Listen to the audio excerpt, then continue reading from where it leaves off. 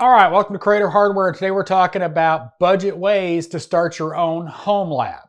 First off, I got to talk about my journey in home labbing. It was more of a somewhat professional endeavor because I am a YouTuber. I have a main channel that I produce 3 videos a week for, and I wanted a way to archive that footage in a way that made sense, not just random hard drives, strewn all over the place. That's how I wound up there. So first thing we got to talk about is, of course, Raspberry Pis. They're relatively inexpensive. They're pretty powerful, and you can do a lot of things with Raspberry Pis. I don't own a Raspberry Pi, so I can't really talk too heavily about using them. I've never owned one. It's not really part of what I do in my home lab, but can get you started, and you can have a good bit of fun with them from friends that have played with them. eBay. Or, your grandma's old PC. Cheap, easy way to start getting into home labbing. Go on eBay, you can get a basic X Windows computer with no hard drive for less than $100. Cheap, easy, it's got cooler, it's got a power supply. All you got to do is add storage to it, maybe even RAM, maybe. But most of them come with RAM. So for $100 and a $50 hard drive, you can get into home labbing.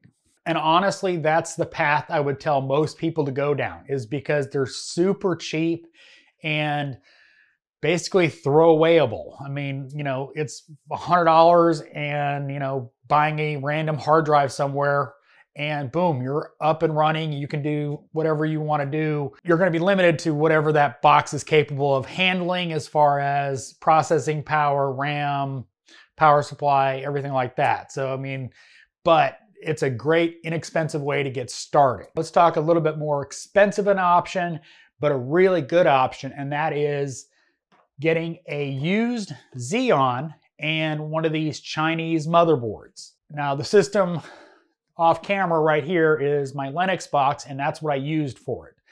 It's a used Xeon, 64 gigabytes of ECC memory, cheap power supply. It's a little bit more overkill than what you'd need, but in a 1660 Ti I had lying around.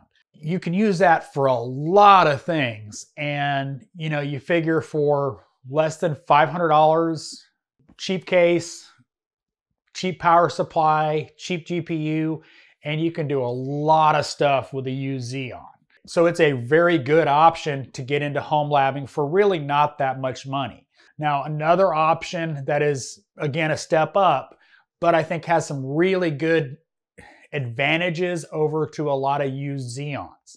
And that is going to a couple generations old processors. Now, this is a 10th gen i7. It's going in my Proxmox server because I need more cores so I can do more stuff with it. But I started my Proxmox server with an i3 10th gen. Relatively inexpensive. Motherboards are a lot cheaper than they were back when 10th gen was, the new stuff. If you go back a few generations, my Unraid server is running a 3600 from AMD. There's a lot of deals in older hardware. Going on eBay and finding a couple-year-old 8700K, 7700K, and boom, you've got a good bit of cores to play around with. So just something to consider when you're looking at starting your home lab. And these are just budget options out there. I know as I stand in front of a water-cooled editing PC, honest assessment of the costs of home labbing is my Unraid server has alone $1,200 worth of just hard drives. So this is not a cheap hobby to get into, but it is a lot of fun. So hope you found this video helpful. As always, thanks for watching. This is Creator Hardware.